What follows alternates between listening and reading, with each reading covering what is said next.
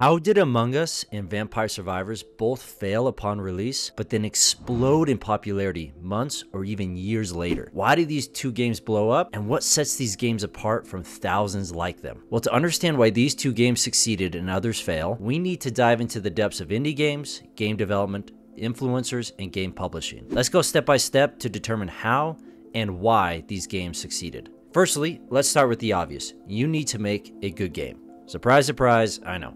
But both Among Us and Vampire Survivors are good games. They have limited bugs, clear gameplay loops, a decent amount of variety, they're fun for different reasons, and are made for different people. However, making a good game isn't enough. Unlike AAA studios, indie developers can't rely on established branding and extensive marketing to sell their game. Many people will buy a AAA game no matter the quality, especially if it has Blizzard, Ubisoft, or Activision logo slapped onto it. Gamers trusted those brands in the past, so they trust them now. Beautiful. Oh my god, thank you. You haven't commented once on the flowers I brought you. Thank you, they're so lovely. But indie studios can't BS their way to millions of sales like AAA studios through branding and marketing. So games made by Innersloth or Couch Cushion Games need to be really good since they have no brand recognition. And if you're wondering or searching if these studios I just named are real, one is and one isn't. Can you tell which one is real? Some of you will recognize Innersloth as the studio behind Among Us, which means they have some brand recognition, right? So when they release another game, they'll likely sell more copies than Among Us did at release. But I'm guessing a decent amount of people didn't recognize Innersloth, even though Among Us was a global phenomenon. It takes time to build a brand, even for successful studios. So step 2 for indie studios to succeed is to start building a brand as soon as possible. But there's a problem. How do you build a brand with thousands of studios and games that look relatively the same? I mean, have you ever spent time looking through lists of upcoming indie games? You have no idea what is good or not. And although I talk the big talk about how indie studios will shape the future of gaming, there are a lot of garbage indie games and studios out there. And it can be really difficult to sift through the garbage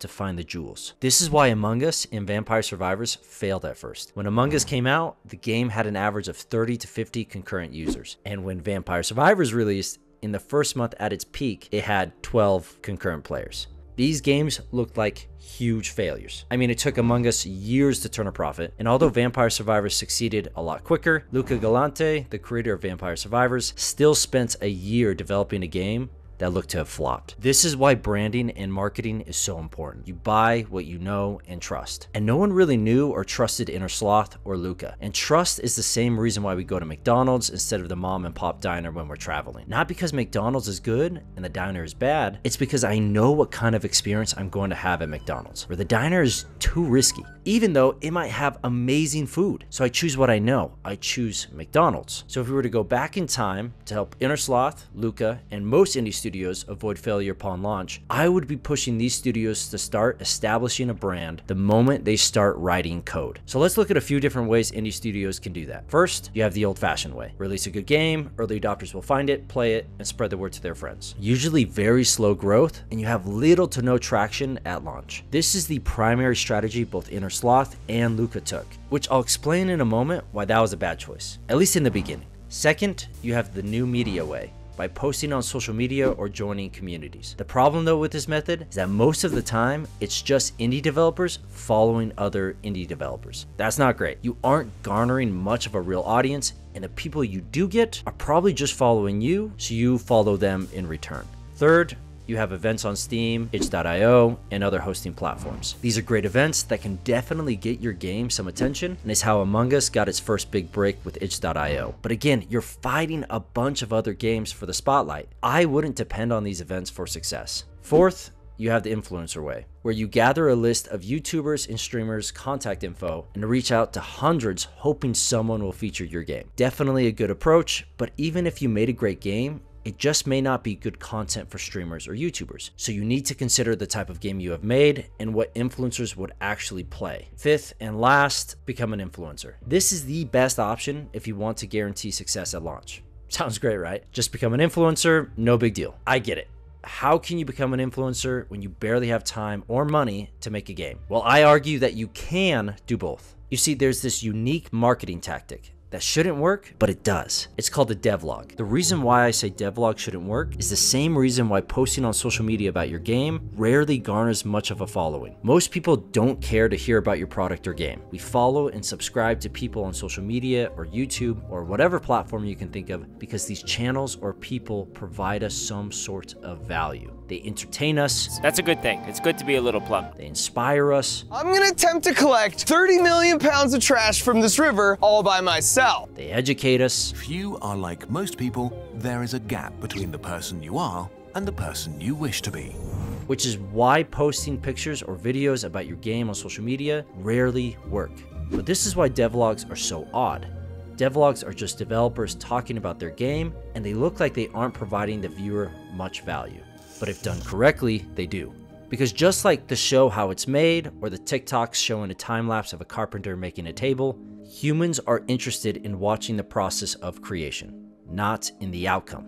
So the finished product of a video may be what we are excited to see, but we only care about that beautiful wood table at the end because we were along for the ride. This is why games like Sapiens or Four Seasons have thousands of followers and they're not even out yet. People like following the creation of something. So the beauty of devlogs is that you can be an influencer building community and a brand while still developing your game. So when you release it, just like the table, people are now excited to see the finished product. Now, I know I got into the weeds a little, but I want people to understand why Among Us and Vampire Survivors not only failed, but how they could have avoided failure in the first place. Building a brand and developing a game at the same time can be hard for sure, but you do it so that you avoid wasting too much time and money.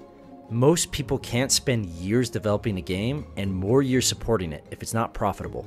Indie developers only have a yearish of savings they can live on. Maybe 2 if their diet consists of pure ramen. So if a game flops on release, most indie devs move on to developing something else, and they move on quickly, which by the way is why we have so many obscure indie games on the market. Too much focus on development and not enough on marketing or branding.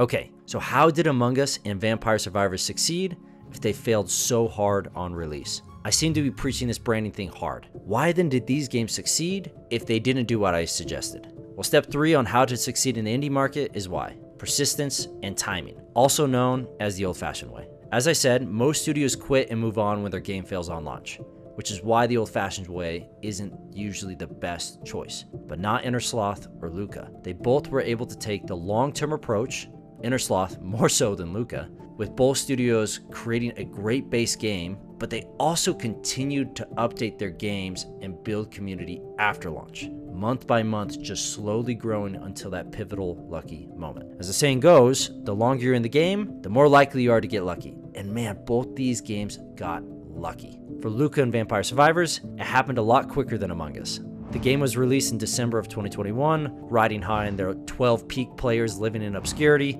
Then all of a sudden, 1 month later, Splattercat, a prominent YouTuber, picked it up. Vampire Survivors peak players went from 12 to almost 51,000 in a few weeks. The game exploded into popularity. Among Us was a little different. It took almost a year of slow growth, barely profiting off their sales until Gojanaut picked it up. And then Cave, and then months later, Soda Poppin' picked it up. Among Us went from 30-ish concurrent players in 2018 to having over 100 million downloads before the end of September in 2020. Absolutely insane numbers.